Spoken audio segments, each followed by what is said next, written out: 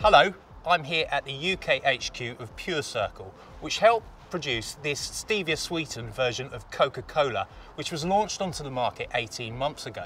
Now, production's just begun on this new recipe of Coca-Cola Life. And it just so happens George Osborne has just announced a sugar levy on the soft drinks industry. So why has Coke launched this new version? I'm here to find out. So I'm here with Leonard from Coca-Cola Enterprises and Grace from Pure Circle, who'll be talking through some of the science behind stevia in a minute.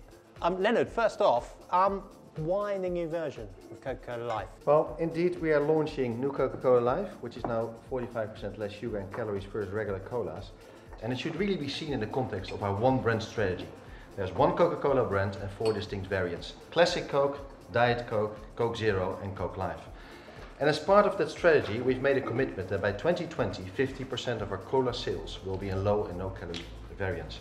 And the reformulation of Coke Life should be seen in that light. So George Osborne's just announced a new sugar levy on the soft drinks industry. Is this new version anything to do with that? I think this new version, Rob, should be really seen as part of a long-term strategy where we try to reduce calories and sugar coming from our soft drinks. Only in the last 4 years, that's 14% of calories were reduced. That's the only category that did achieve that in the context of growing volumes.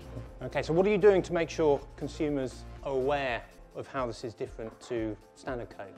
I think the first and foremost, the packaging is the primary communication vehicle, and as you can see, it's very clear what this is all about, because we have learned throughout the Coke Life launch that communicating about what Coke Life stands for and what it really does for a consumer is very important. Hence, we have dialed it up on our packaging.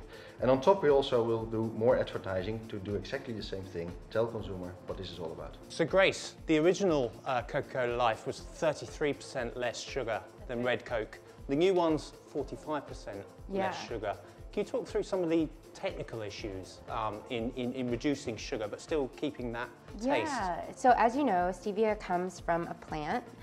So as you process the stevia, you'll be getting different stevia extracts.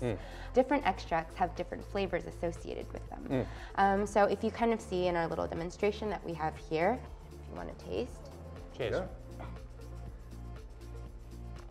So it's sweet. It's 250 times sweeter than sugar. This also has a particular flavor associated with it. It's quite astringent, isn't it? There's a bitterness. Yes, so traditionally stevia extracts have been known to have a slight astringency, bitterness, and metallic aftertaste.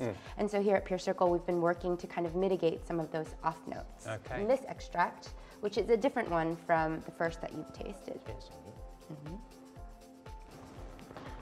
It has different flavors. It's sort of citrusy, isn't it? But without the bitterness of the Yes, first one. but in different products, different extracts behave differently.